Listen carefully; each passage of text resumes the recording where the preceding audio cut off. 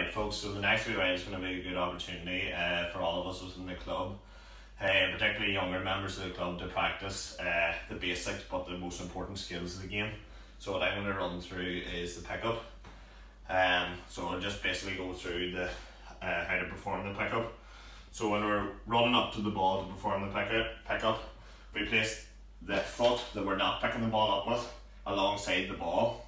We put our hands into like a spread out W position and place it in front of the ball, bend our back, chip the ball up into our hands, and we still have our hands in that sort of W spread out position.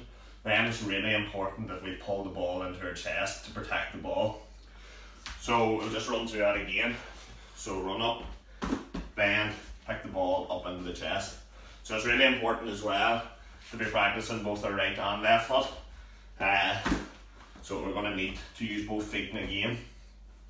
And again, if we want to advance and make it a bit more challenging for ourselves, we can roll the ball up against the wall and run into it and pick it up and into the chest.